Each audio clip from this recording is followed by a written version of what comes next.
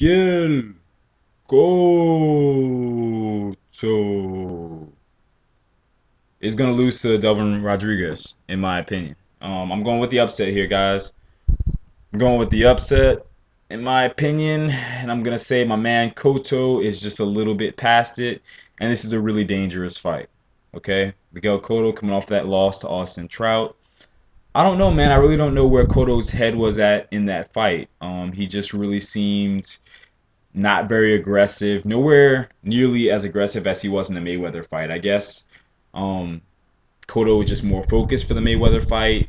I think he just came in thinking that he was just gonna win off of being Miguel Cotto. I really don't know, but Austin Trout really took him to school, and I think all of the wars have finally caught up with Miguel Cotto, and now he's facing a guy who, in my opinion, is primed and ready to beat him. I think Delvin Rodriguez is in a good spot to really impress a lot of people and to do something great in this fight. His last fight, he stopped his opponent. I think he had another stoppage before that.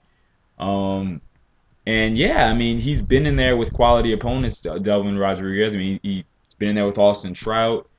He's been in there with quality guys, and I think I'm happy for him to get this type of opportunity, and I'm gonna be pulling for him.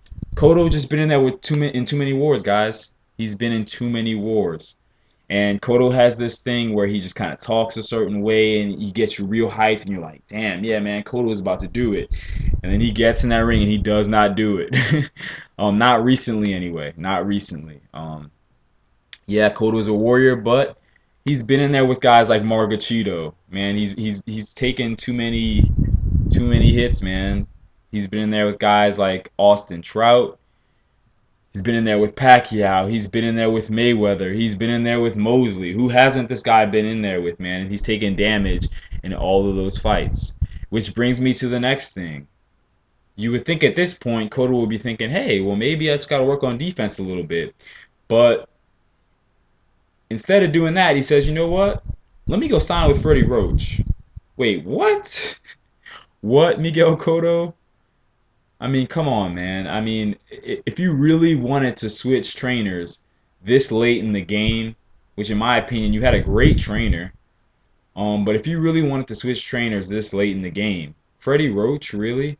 I mean, how about Robert Garcia? I mean, at least he's a guy who's sure he's gonna tune up your offense a bit, actually teach you to be more consistent with your jab. I mean, you had it in the Mayweather fight, but you didn't have it in the fight with Austin Trout. So I think Robert Garcia could have brought that out of you and maybe enhance your defense a little bit. I don't know, but I mean, Cotto's just been fighting the same way for a while, man. I think Cotto has to just kind of start looking in the mirror.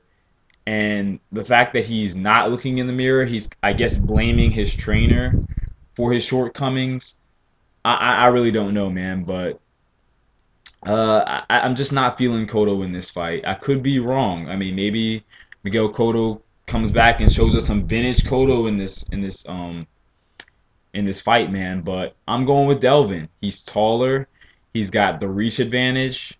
Um, I think he can hit harder than Cotto at this point. I really do. I mean, I'm giving him the power advantage too, man. Uh, People talk about how Cotto was hitting Mayweather. Yeah, but was he really hurting Mayweather? Not really. He wasn't able to hurt Trout at all. I mean, I feel like the 154-pound division was just never really meant for Cotto. I mean, I don't know. I just never really saw him as a true junior middleweight. He was just kind of always a welterweight to me, So I don't know. I mean, and then he had most of his success at junior welterweight. So I don't know, man. I just think Cotto's kind of past it. I mean, I wouldn't mind being pleasantly surprised when we see this fight. But I'm going with Delvin Rodriguez. I think he's going to give Cotto all he can handle in this fight. You know, I do commend Cotto. I really do applaud him for once again fighting a game opponent when he probably could have just took the easy way out. This guy is still one of the biggest draws in boxing, guys. He didn't have to fight Austin Trout, and he doesn't have to fight Delvin Rodriguez, but this guy continues to always challenge himself, um, and you gotta respect that. So we'll see. Um, we'll see what's next on the horizon for Delvin as well. If Delvin could win this fight, maybe he lands a big fight with Canelo. Uh, there's Arizlandi Laura out there. I mean, there's some guys out there that he could fight as well. So, um, like I said, I'd like to see Delvin win this fight, and yeah, I wish him the best of luck. We'll see, man. We'll see how the whole dynamic of having Freddie Roach, what it actually does for Cotto. But I mean, to me, I just think it's a terrible decision. I just really don't get it at all. I mean, maybe he's trying to get back at Pacquiao in sparring or something, so that's why he signed with Freddie Roach. I really don't know. I really don't get it. I'm surprised Pacquiao's even still with Freddie Roach at this point, man. I mean, even Chavez Jr. was smart enough to call it quits.